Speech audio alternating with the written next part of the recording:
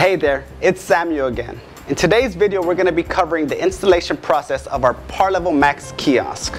Prior to installation, you're going to want to hop into your Parlevel VMS and create your account, locations, your market assets, as well as assign products and pricing to those assets. Creating the kiosk in your VMS will allow your market to run properly, as well as give you access to Parlevel's powerful VMS tools to help you manage your market.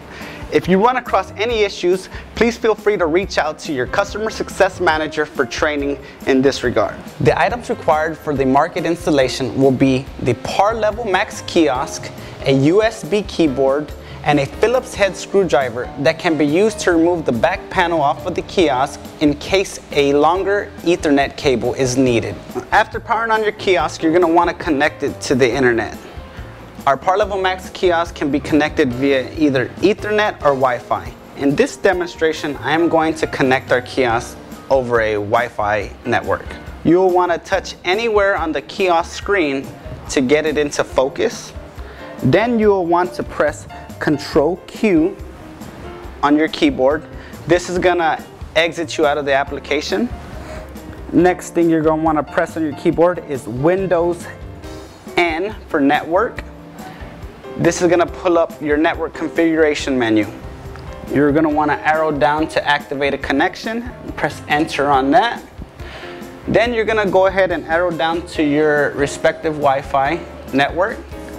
You're going to want to press enter on it. It will then ask for a password if required. As soon as it is connected, you will see a small asterisk next to the Wi-Fi network that your kiosk is connected to.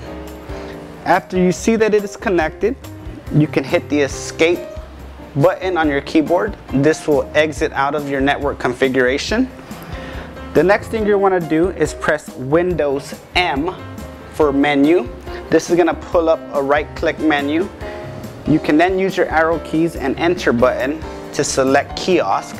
This will then relaunch your kiosk application and take you to the driver login. To get to your driver login page, you're going to want to select cache if you have a validator on the kiosk and start app.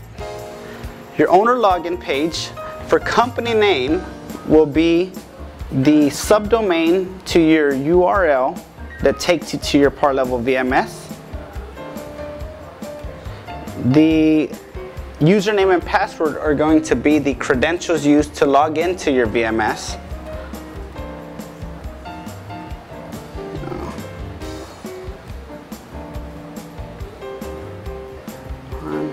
The device ID is going to be the kiosk serial number.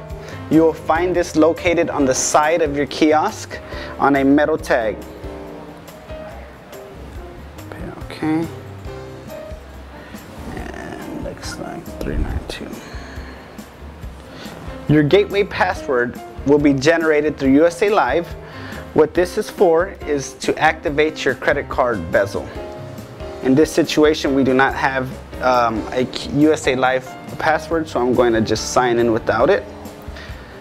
You click sign in and it'll pull up your market based off of however you created it in your VMS.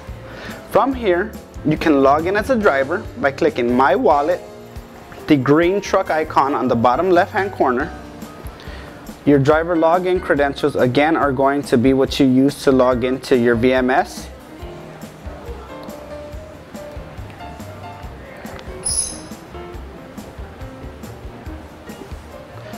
From your driver login or your driver console, you can select hardware test to verify that your kiosk is up and running fully functional. Outside of this, your driver console can be used to service or product management at your market. I'm going to hit the start over button to bring us back to your menu. There you have it. Your Parlevel Max Kiosk is now up and running and ready to serve your customers' needs. Please keep in mind that over here at Parlevel, we have your back prior to, during, or after the installation process. At any time, if you're in need of assistance or have any questions, please feel free to reach out to your customer success manager. Thank you for choosing Parlevel.